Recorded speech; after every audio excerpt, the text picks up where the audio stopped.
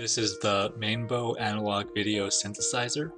Its main features are a video encoder using hue, luminance, saturation, alpha, color space, and 4 video function generators. It also contains glitch effects and filters for making sound responsive video patterns. It uses LZX style signaling and is available in NTSC and PAL versions.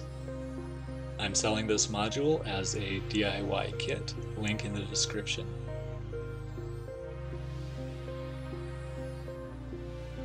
What I'm doing here is using 2 function generators to make an oval and sending that to the alpha channel.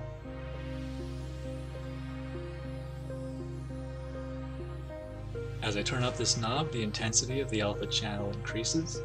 If I keep turning it, it activates a wave folder which produces a sequence of concentric ovals.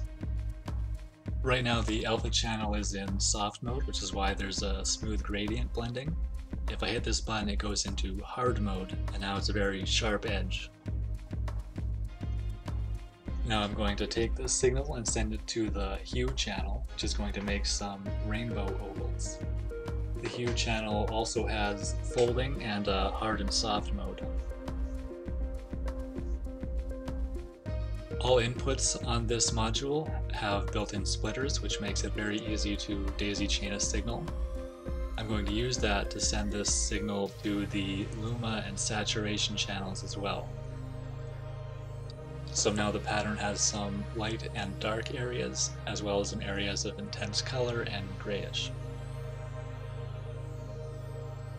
Now I'm going to take the external video signal, mix it with a scrolling triangle wave, and then run that to the luminance channel.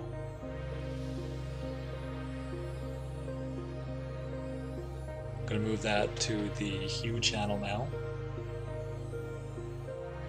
With hue there are some extra options. This shift knob changes where the rotations start on the color wheel. This hue limit knob collapses the range of colors that can be encoded. If you want just pink and blue instead of rainbows, you can turn this down and then use the shift knob to set the starting point of that range.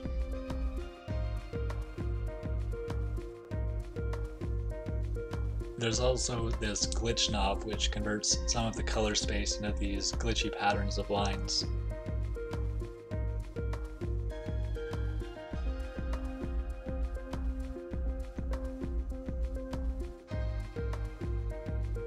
These function generators can make a huge range of shapes and patterns.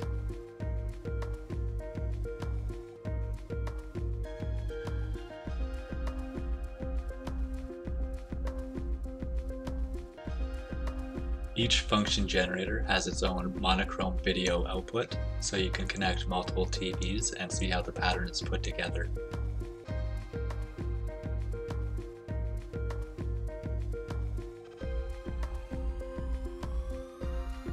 Now I'm going to give a quick demo of the audio filter.